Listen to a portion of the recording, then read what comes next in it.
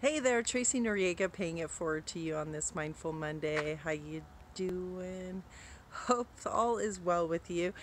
And today's Mindful Monday kind of spills over from last week. I had that great, little adventure finding a nice spot on the beach where there were less people. I also got myself a bit of poison oak. So, once again, even with that whole thing that I did about you're always on your path, well, I guess sometimes your path might have some poison oak. So, please beware and mindful of that as well. But that's not what I'm here to talk about. When I was on the beautiful beach, I was noticing as I was walking along it, tons of trash. And it's not the first time this has happened, whether at the beach or at a park, or even like last weekend. I was in San Diego and along the harbor, and just all of the trash left at the park, and there is a garbage. So yeah, I'm calling out you litterbugs, and maybe you're not even mindful that you're being a litter bug. Maybe you're not even thinking about the fact of what you're doing is littering.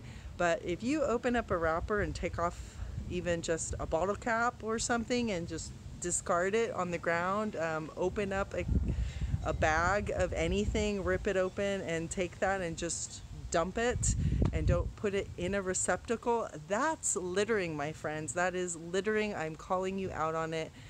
You're not putting it where it belongs, okay? And yes, not every place has garbage cans, which is a whole nother, point of contention as well, because they have these public places and parks and then don't put receptacles out for people. This is even on walking paths and stuff, again, you have a dog and you are pick up the feces, the dog poop. Thank you for putting it in a plastic bag or a paper bag or whatever it is.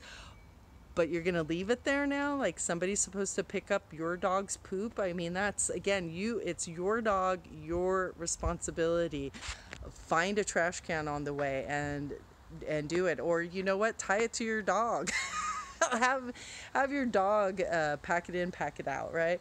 But it's just so, I get infuriated watching people eating something, finishing something, and just tossing it, and sometimes even out their window of their car. And I've had a moment where in a motorcycle, just driving up to somebody and saying, "I'm sorry, really? You didn't think you could just put it in your car or on the seats or something?" Yeah.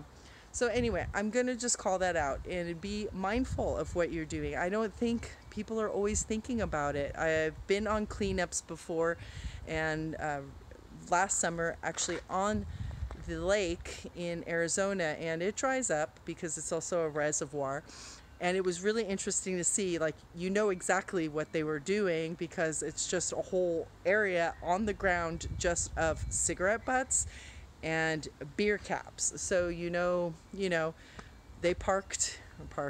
They dropped their anchor and they're partying on the boat. I've been there. I've done that. But really, you have to flick all of your cigarette butts out into the water.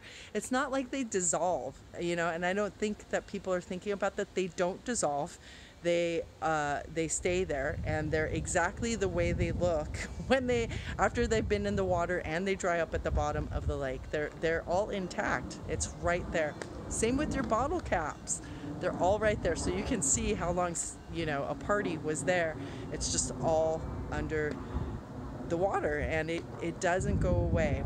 And same thing with plastic bags and your plastic containers for your drinks, your water, etc.